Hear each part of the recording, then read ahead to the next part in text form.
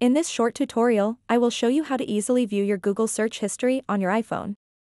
Keeping track of your search history can be helpful for a variety of reasons, such as recalling past searches or monitoring your internet activity. With just a few simple steps, you can access and review all your previous Google searches directly from your iPhone. To get started, open up any web browser you like, and then go to google.com. And then make sure you are signed into your Google account.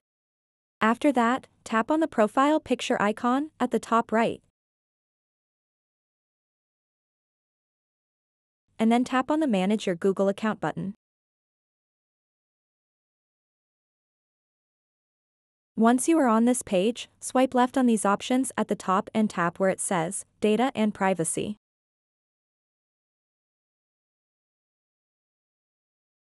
And then scroll down a bit. And you'll see the History Settings section. Just tap on the Web and App Activity option.